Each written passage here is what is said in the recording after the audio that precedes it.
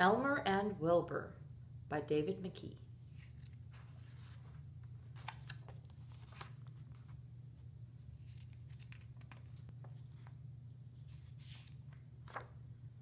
Elmer the patchwork elephant was waiting for his cousin Wilbur, who was coming to visit him.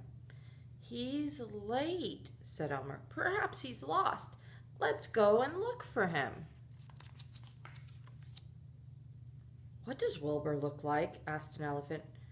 "Wait and see," chuckled Elmer. "But be careful. Wilbur likes to play tricks, especially with his voice. He's a ventriloquist. He can make his voice sound as if it's coming from a different place to where he is, from anywhere." "This is fun," said an elephant, and they started to search. "It's like hide and seek." Suddenly they heard, "Yo-ho, Elmer, I'm over here." They rushed to where the voice came from. "Looking for me?" asked a rather surprised tiger. "Sorry," said Elmer. "We thought you were my cousin." "Very funny, Elmer," said the tiger. "Perhaps that's your cousin I can hear shouting." "Help!" called the voice. "Help, I've fallen in the pond." He has, I can see him," said an elephant. "Silly," said Elmer. "That's your own reflection. Keep looking. He's near, but not where his voice is." They kept looking, and all the time they looked, the voice came from different places. It called, "Coo-ee, here I am," or "Boo," to make them jump. It even came from a rabbit down a rabbit hole. The rabbits popped out saying, "That's not very funny. That's not funny at all. That's very silly."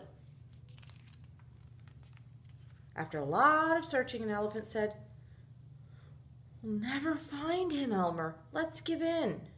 "Wilbur," called Elmer, "you give in. We give in. You can come out now." "I can't. I'm stuck up a tree," Wilbur's voice said from above them. The elephants giggled. "He's very clever," said one. "If you don't come down," said Elmer, "we'll have to go home without you." "I really am stuck up a tree," said Wilbur's voice. The elephants giggled again. "Elmer," said an elephant, "is Wilbur black and white?" "Yes, why?" said Elmer. "I peeped," said an elephant. "He really is stuck up a tree." They all looked. There was Wilbur, up a tree. "Wilbur," gasped Elmer, "how did you get up there?" "Never mind how I got up. How do I get down?" said Wilbur. "I've no idea," said Elmer, "but we're hungry, so we're going home for tea. At least we know where you are now. Goodbye, Wilbur. See you tomorrow." With that, Elmer started to lead the other elephants away. "Oh, Elmer," called Wilbur, "don't leave me. I'm starving."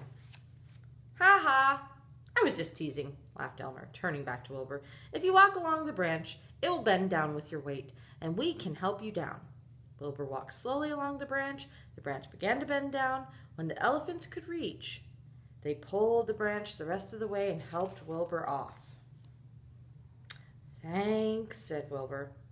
"Now, where's that tea you were talking about?" Then, laughing and joking together, they raced all the way home. That night, as they lay down to sleep, Elmer said, "Good night, Wilbur. Good night, Moon." A voice that seemed to come from the moon said, "Good night, elephants. Sweet dreams." Elmer smiled and whispered, "Wilbur, how did you get up that tree?" But Wilbur was already asleep.